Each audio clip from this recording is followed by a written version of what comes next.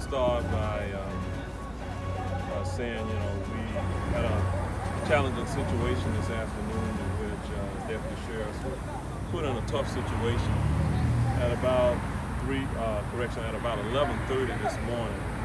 Deputies responded to 2121 Woodland Avenue just behind us here to arrest an individual that had two warrants, arrest warrants. One of them was for armed burglary, the other was for aggravated assault with a firearm. As they approached the house and knocked on the door, apparently the grandmother who lives at the home answered the door, and they saw the subject that was wanted inside the home. At that time, the individual produced a handgun, pointed it at the deputies. They retreated from the front door along with the grandmother.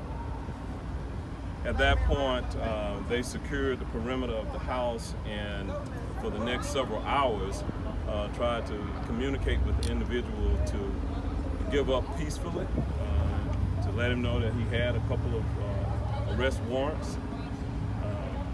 At about 3:30, I'm estimating now, the individual came out of the house. It appeared that he had a cell phone in hand, and they were, by that time, the SWAT team was on scene. They began giving him specific instructions with what to do with his hands, etc., etc. And at some point, his hands came down, and it appeared that he pulled a handgun.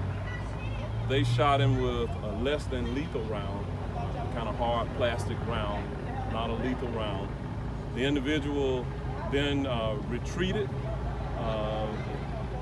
attempted to retreat into the house. He fired one round at that point at deputy sheriffs.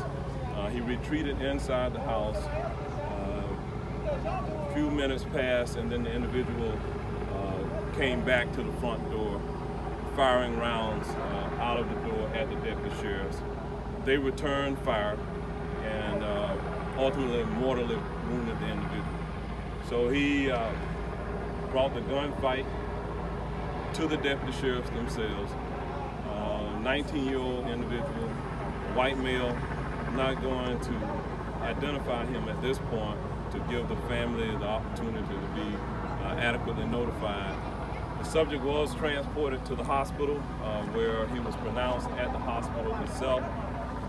We're not certain at this point how many rounds the individual fired at the deputies. We're not certain how many rounds the deputies fired at him.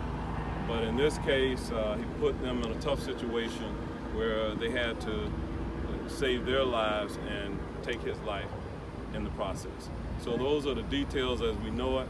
I can say to you that factually, we have video of the incident that was taken by one of our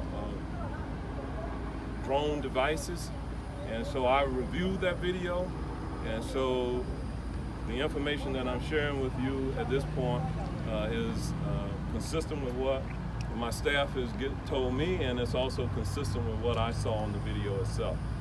As we customarily do in situations where we have a deputy-involved shooting, we call an independent law enforcement agency. Typically that's the Florida Department of Law Enforcement, to do an independent review of the actions that were taken, and that has been done at this point. The Florida Department of Law Enforcement has their investigators here on scene.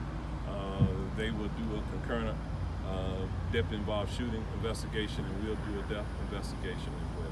Sheriff, how many deputies were involved in that shootout? It appears that as many as 5 deputy sheriffs fired rounds at this point. They were all SWAT team members at this point.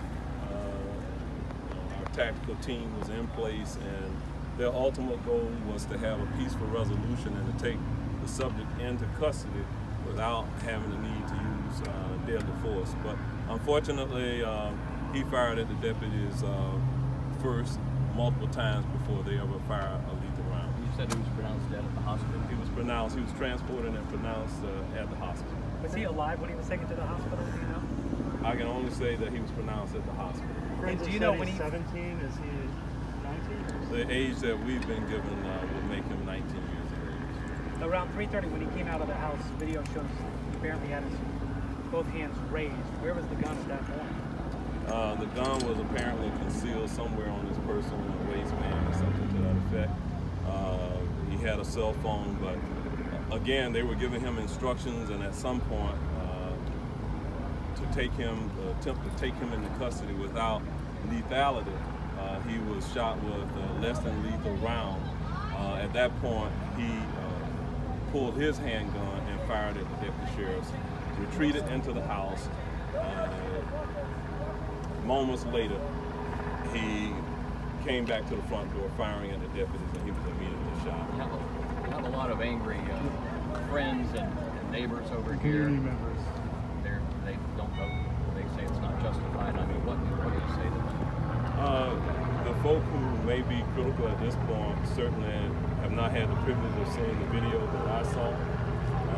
And also, they were not present because this scene was secured by the deputy sheriffs. And so what I can say is that they don't know what they're talking about. They're being critical. At the end of the day, the deputies were put in a tough situation. It's often standard operating procedure, deputy-involved shooting for officers to be placed on administrative leave. Is that happening with the 5 SWAT members in this case? Yes, as we do in situations like this, the individuals who are directly involved, they're relieved of their law enforcement duty until such time that we do preliminary investigations, and as we customarily do also whenever we have a traumatic incident like this, it is a requirement that those individuals, before they return to work, they have to be cleared by a psychologist. And it was 5 deputies then? I'm told it's 5 deputies that actually fired their rounds today. And how close were they? Like, how far were they away? And how? They were not far from him at that point. And he actually came out of the door and started shooting? Came out of the door shooting at the deputies. And were any of the deputies hit? We had no deputies that were hit by the rounds that he was firing. How frustrating, because it sounded like you guys were giving them every chance humanly possible. Like when I drove by, it sounded like you were like, hey, you've had a long day, just kind of come out, you know. How frustrating is it for you guys when you worked with someone for so long and then you have to use lethal force? Well, no deputy sheriff enjoys having to take another person's life.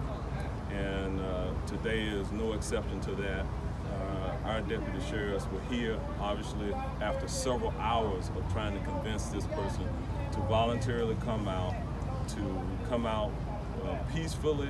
He was given every opportunity to do that. In fact, again, they used less than lethal rounds initially. He chose to use a lethal round and retreated into the home. Again, they continued to try to convince him to come out and give up. When he decided to come out, he brought the gunfight outside the home, firing at the deputy sheriff's. Was it rubber bullet, Sheriff, or was it beanbags? Do you guys know? It's a hard plastic round. Okay. And what were the warrants again that he was wanted for?